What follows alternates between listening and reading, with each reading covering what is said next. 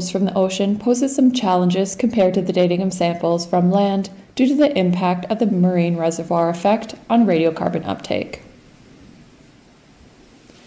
Oceans are large carbon-14 reservoirs. Surfaces of oceans have two sources of radiocarbon, carbon dioxide from the atmosphere as well as from the deep ocean. The deep ocean radiocarbon is inherently much older than atmospheric radiocarbon, and thus it creates an offset between radiocarbon signatures of marine organisms compared to land organisms.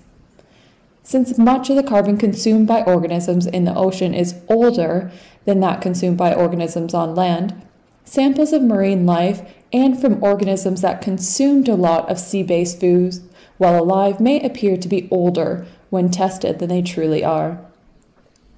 It is necessary to account for changes in the Earth's oceans to correct for this marine reservoir effect.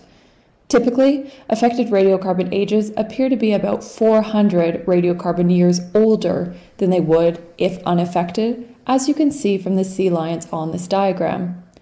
But the effect is highly variable geographically, potentially reaching an age offset of 800 to 1200 radiocarbon years in Arctic regions. This marine reservoir effect can be corrected for using a few methods, including radiocarbon dating of shell samples from high-integrity archaeological contexts that are assumed to be contemporaneous, or paired radiocarbon and uranium thorium dating of live corals or long-lived shells with clear annual growth bands.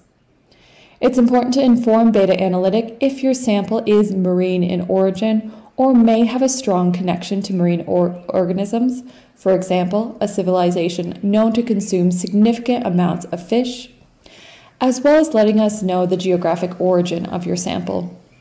With this information, we can select appropriate correction methods to ensure you receive the most accurate date ranges for your research.